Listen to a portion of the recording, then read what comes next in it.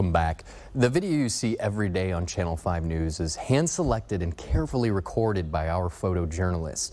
A lot of thought going into each and every shot that you see on your TV, mobile device, or computer. And as Channel 5's photojournalist Carlos Mendoza explains in this week's Photographer's Perspective, it's all about the angles. Covering special events sometimes can be hard to cover.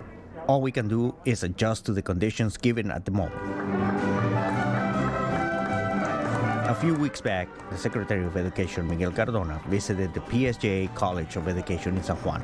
Most of the times in events like this, the media has a fixed position. This time, we were allowed to walk with Mr. Cardona. The downside, he had to be carrying the camera over the shoulder, limiting the stability and how close we can zoom on objects with a distance. Since space is limited in a classroom, the only thing to do as a photographer is to get action from different angles and closer objects.